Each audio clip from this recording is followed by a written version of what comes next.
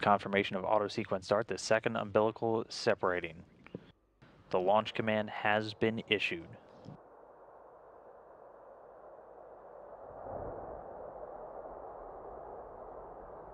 And with that, we see the fires lit, the engines start to roar, and lift off.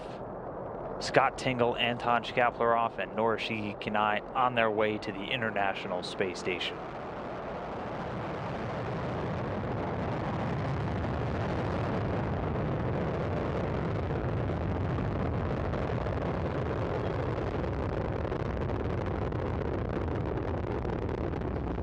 Anton Shkaplerov already calling down everything going well on board, everything reported fine. Performance calls coming in, the engines performing nominally or normally.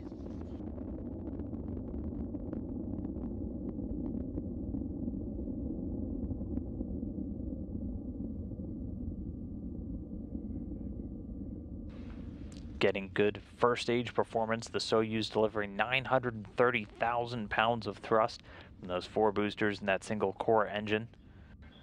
The first stage measures 68 feet in length and 24 feet in diameter and is going to burn liquid fuel for the first 2 minutes and 6 seconds into the flight.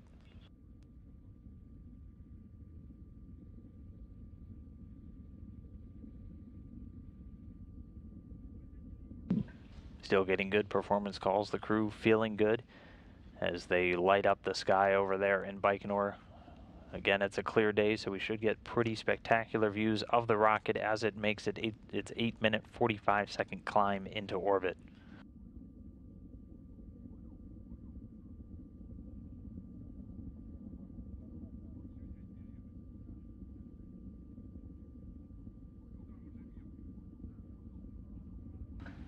Already more than 1 minute, 45 seconds into the flight, everything's still going well with the rocket.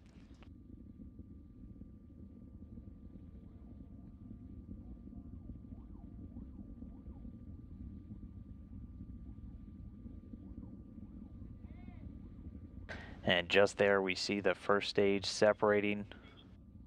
Those 4 strap-on boosters breaking away. Their job completed, dropping away the rocket at an altitude already of about 28 statute miles. And you can see them making what's known the Korolev cross. The 4 engines slowly going to make their way back down here to Earth. The vehicle now being propelled by the core stage, traveling over 3,300 miles an hour already.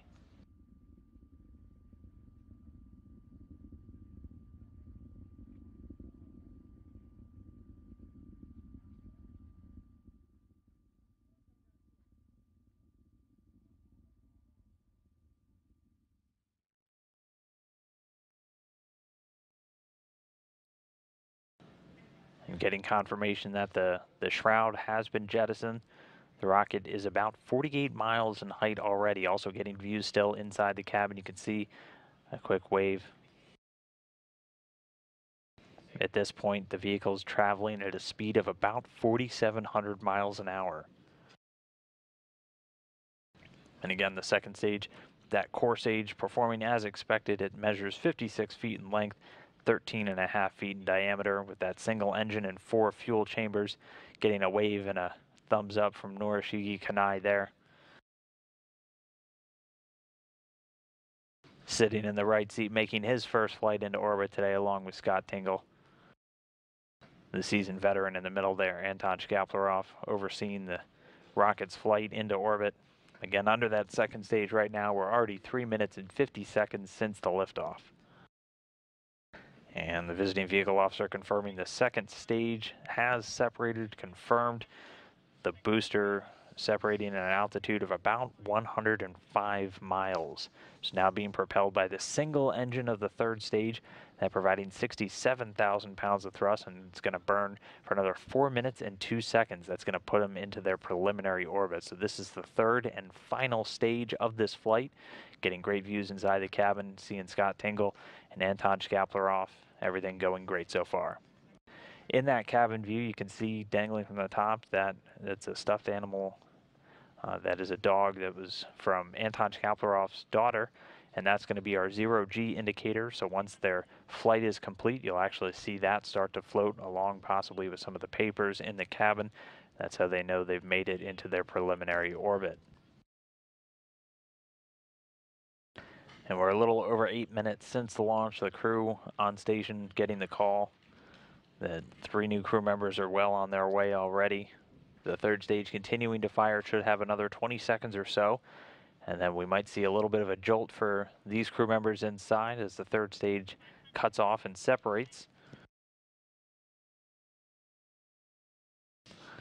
Standing by in the next couple of seconds for third stage shutdown.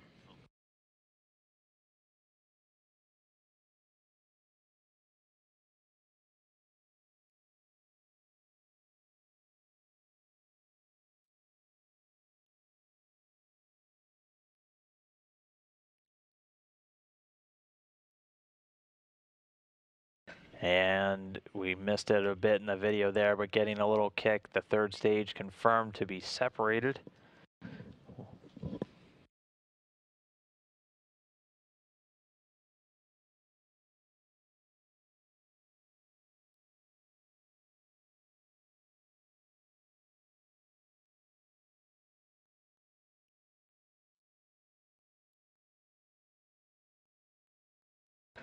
And good news from the visiting vehicle officer, all of the antennas and the solar arrays deployed successfully. So confirmation of spacecraft separation coming at an altitude of about 126 or 125 statute miles.